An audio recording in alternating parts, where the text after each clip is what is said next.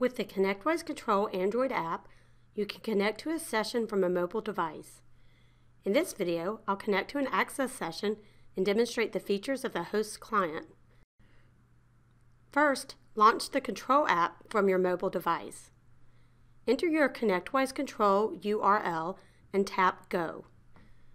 In the upper right-hand corner, tap the Login link. Enter your credentials and tap Login. If you have two-factor authentication enabled, enter your one-time password.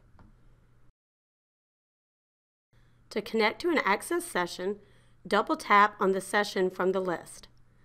Once connected to the session, if the remote machine has multiple monitors, you can pinch to zoom in and out.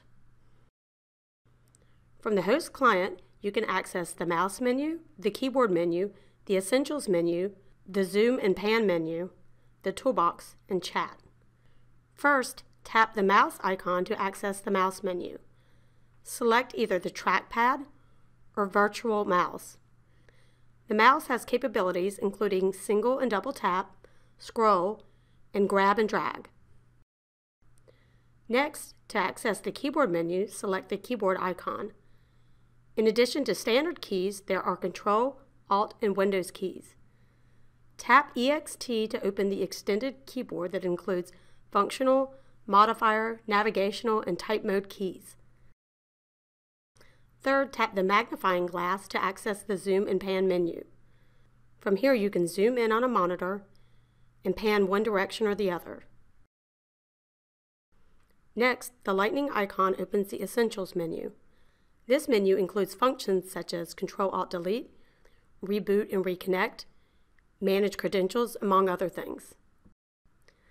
Next, tap the toolbox icon to access the shared toolbox.